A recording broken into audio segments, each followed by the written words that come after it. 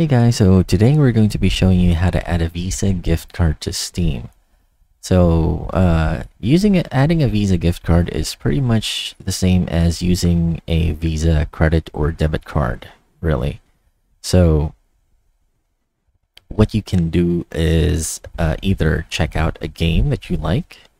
So you go to a game, for example, and then click add to cart, or you can go to your wallet and add some funds there, depending on your Visa card.